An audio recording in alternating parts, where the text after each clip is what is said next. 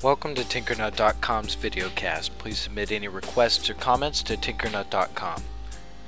In this video I'm going to show you how you can create avatars and rooms for Google's new take on Second Life, which is called Lively. And this is a free online program that you can use to just kind of navigate this little virtual world.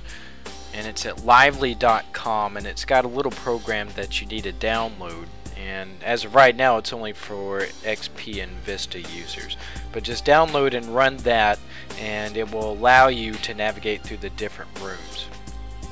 So you can see some of the little different rooms here, and if you click on one it's going to ask you to log in.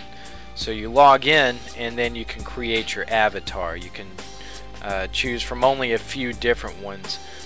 Or you can click the shop for more button, and then you can also click on the coat hanger to change what your avatar wears. So I'm just going to click on the shop for more to show you what this is like, and I'm going to click this little play button here and select my character.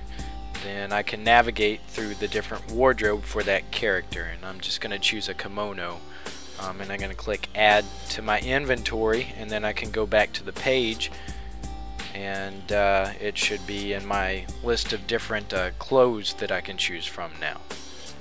So that's how you can customize your avatar, and then you can just move around these little virtual rooms, and most of the stuff is interactive.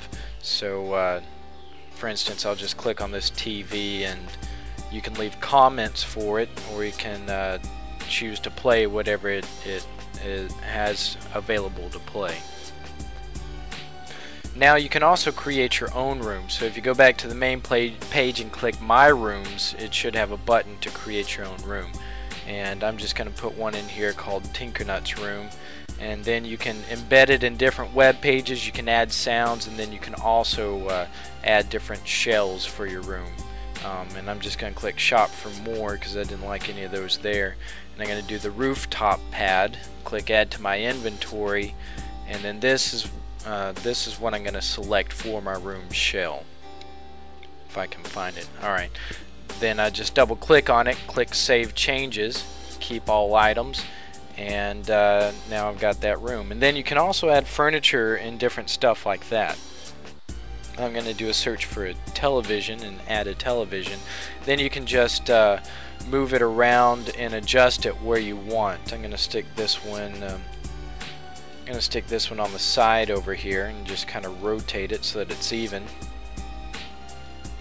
And then if I click on it, I get the different properties, and I can set it so that it plays one of my YouTube videos. Then I can also set it so that it links to my main website, so that there's different interactivity for different objects. You can just kind of mess around with that.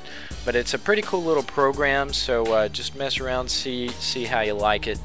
And that's it for this tutorial. For more, go to Tinkernut.com.